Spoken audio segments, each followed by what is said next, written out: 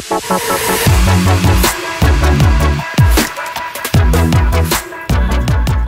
of course you can also combine these techniques that we learned before to only, for example, do this stuff selectively, for example, based on a group.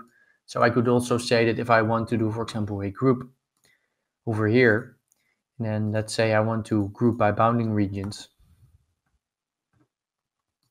put it in here, and then I could say that I only want to transfer to stuff that's inside this group. So this needs to be primitive group, I think. Group 1, destination group, group 1.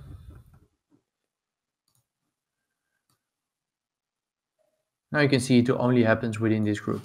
So you can see how we can already start using these couple of techniques that we learned up until now to start doing pretty cool stuff. Right, so you can see how powerful working with attributes is. So let's do some more with attributes. Let's start doing some other cool stuff. So let's put down a scatter. So that's a node that's frequently used inside of Houdini. So let's append it to our grid. And if we highlight, we see we get a whole bunch of points. We get 1,000 points, actually. So we can control how many points we want here. And of course, we can use all of these techniques that we learned before to maybe randomize whatever we're doing. So let's say we could put this z-scale here and then put it to set value and then set our density attribute to be z-scale, for example. And then it would like scatter more where the attribute is higher. So let's not do that for now, but just to prove the point that you can use these custom attributes almost everywhere to sort of like drive your effects. But let's just scatter regularly. So we have all these points here. All right, so now maybe what we want to do, maybe we want to copy some stuff to these points. All right, so let's type copy to points. You can see copy to points here. So put it down. So the first input will be the geometry that we want to copy, and the second input will be the points. So let's just first connect points to there, and maybe let's do not too many points yet. Now, maybe let's add a sphere. Let's put that over here. You can see right now, so our points will be copied to this point. So our sphere will be copied to this point. You can see we can increase and decrease the amount. And this, so the copy to points also can use certain attributes to sort of to change, for example, the scale of these copies. So let's make another attribute randomize. Let's put this to, let's type p scale and let's put it to 1. So you can already see something happen. So p scale is recognized by the copy to points, and what p scale basically will mean. So p scale stands for particle scale, and that will just be the size of the copies. So if something is 1, it will just be the exact size that of the object that it's here. If it's 0, it will be super small, and if it's like bigger than 1, then it will just increase the size of our sphere. So we can do similarly to what we, for example, did before. Is let's remove this thing, for example. Let's do an attribute transfer like we had before. Attribute transfer.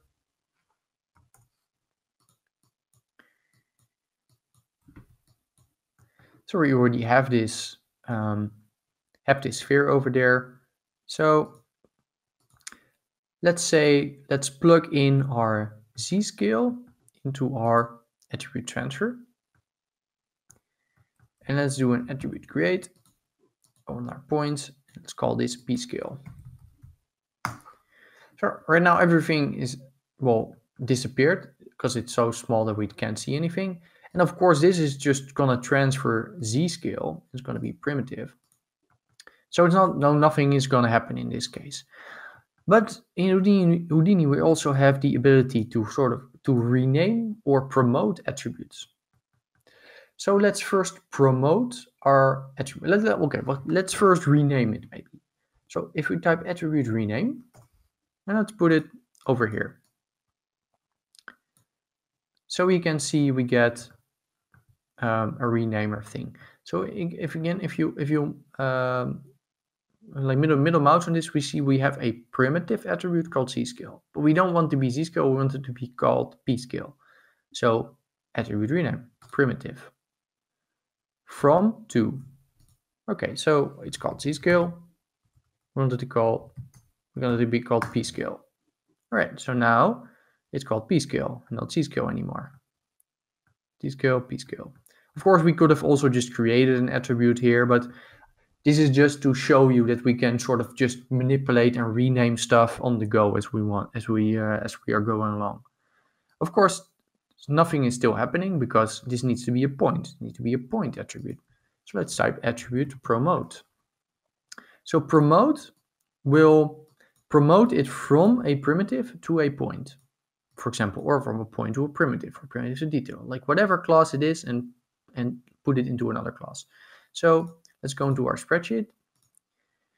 So you can see, because this sphere is just 1 point, because it's so it is. You can see right now it is a pscale on the primitives. And if we go to our attribute promote and then put it to from primitive to point, and then on the thing here, let's put to pscale. You can see it disappears here, and it moved it to this thing here. So of course, right now this promotion method doesn't really matter. But let's say you're gonna go from points to primitives. Then, like, let's say this is 4 points, but it's 1 primitive. So the promotion method will like take the average or the maximum or whatever. So but we'll get more into that later when we're gonna use this more often. But for now, just remember that you can just move stuff around, so you could move it from primitive to points or whatever. So now we moved it and we made it into a pscale attribute.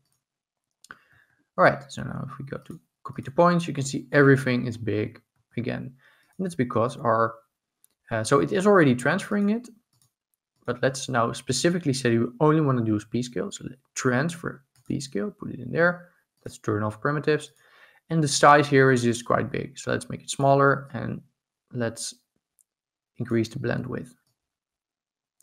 And I'm a little bit annoyed by the ramping that I did, so maybe open the animation editor, just select these keyframes, and over here on the top we can like say how they should like behave. So let's make it make them just be linear. So now you can see that our copies are being driven by the pscale attribute. So if we just play through this, you can see we are using this attribute on the sphere here, and we are transferring it to our points, and then we are copying an object to it. And this doesn't have to be a sphere. I could make this a pig. Put it in here, put the pig on there, and then you can see it's copying pigs. You can see, maybe already depending on your system, you can sort of see that this is starting to become a little bit slow. So just I'm going to talk a little bit more about that later, but for now, if we go to our copy to points, you can turn on pack an instance.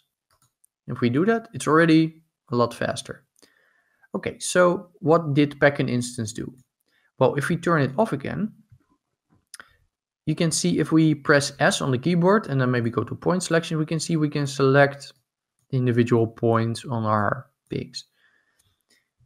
So that's because this is just copying the pig and making it a completely new object. So completely new points. And if we go to our geometry spreadsheet, so we have a whole bunch of points now. We have almost 700,000 points.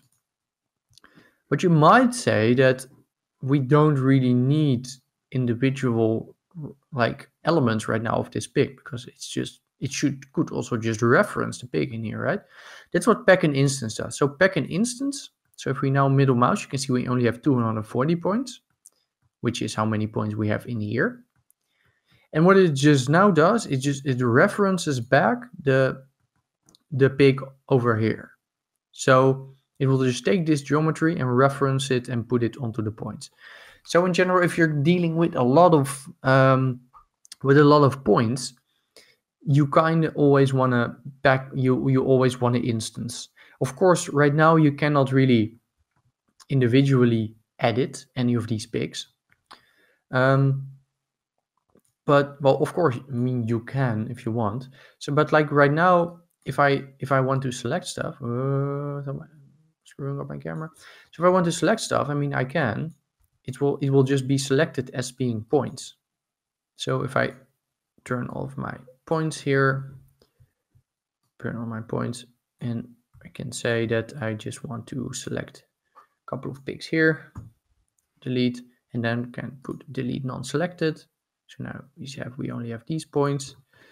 And now what I could say is that I want to unpack these pigs. And now you can see if we put unpack, they are no longer instances. And now I can manipulate these pigs.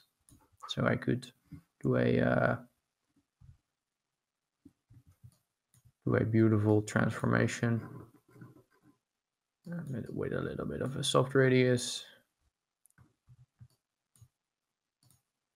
And I could say that, so I blasted them away. Then I could say that I also want to have the inverted one. Then I could say I want to merge those together.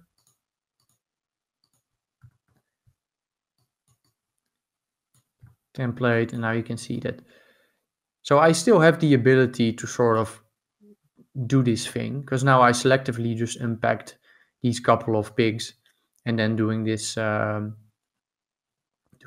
manipulation. So I'm going to delete this again, but just keep in mind that that is basically what packing is. And if you're dealing with a lot of geo, and if you're copying a lot of geo, you kind of want to you want to use packed. That's also, I don't know if any of you ever used Cinema 4D, but MoGraph, for example, didn't use packed up until like one version ago. I don't know when I think they introduced instances in R20, if I'm correct. But before that, that's why MoGraph was so slow, because it wasn't using any instancing.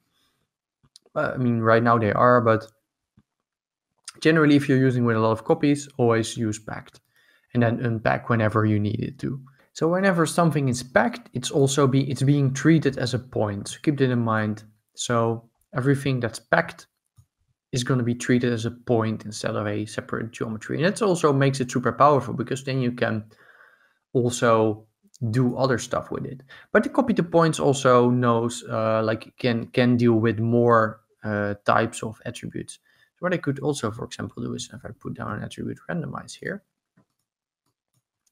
I could now also if I type scale, you can see something already changes. So where P scale is sort of a uniform scale and will like uniformly transform the copies, scale will do it like based on the individual axis. So let's say I only want to randomize maybe the Y scale. So let's put the minimum value to 1 to 1, and then we have the max value here, and then maybe we want to increase let's do it like this. So now you can see we are randomizing the Y scale. So the whole thing with the P scale still works, but now the Y scale will be randomized.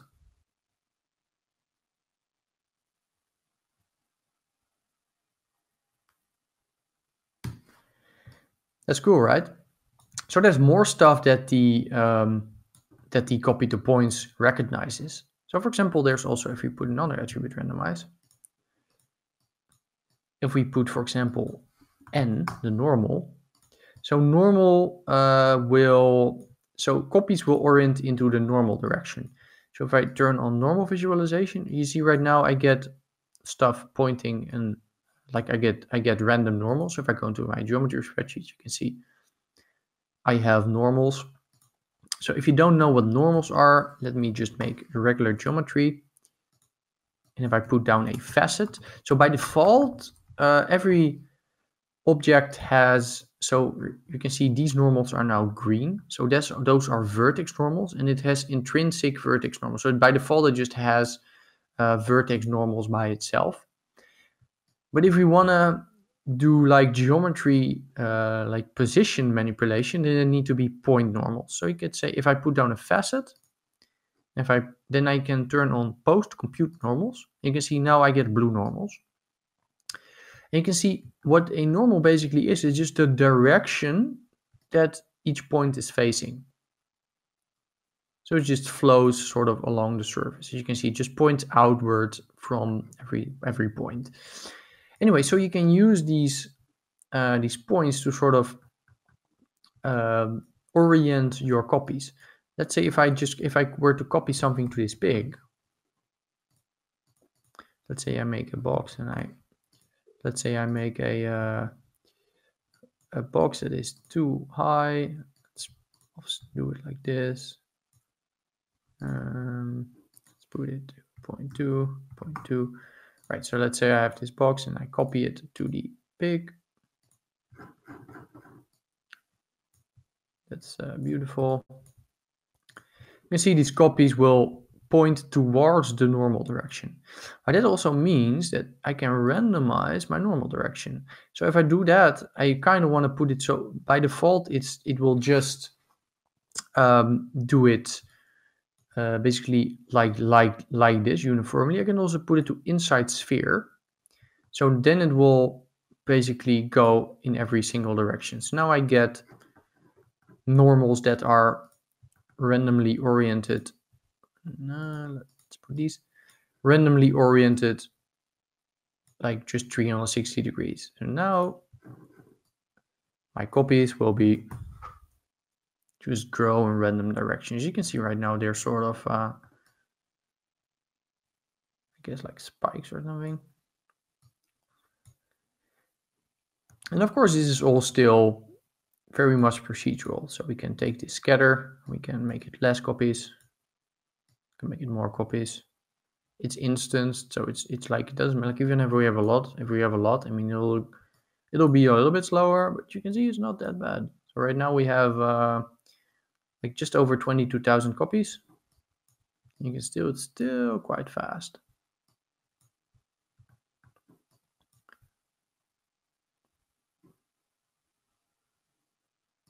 You can see how that is like quite cool to be able to use like attributes to manipulate your geometry. And again, like this is the main thing about Houdini, is just making attributes and just using them to drive your stuff. And again, these, like a lot of attributes will be familiar, like will be recognized by stuff in Houdini itself, like CD or N or P scale or scale. So those are attributes that are known to Houdini nodes by default a lot of times, but they can be like you can name attributes anything you want. You can have custom attributes to sort of hold data to use it in another spot later on. So I know that might sound a little bit confusing, but we will start using that more and more and more the further we dive into this course.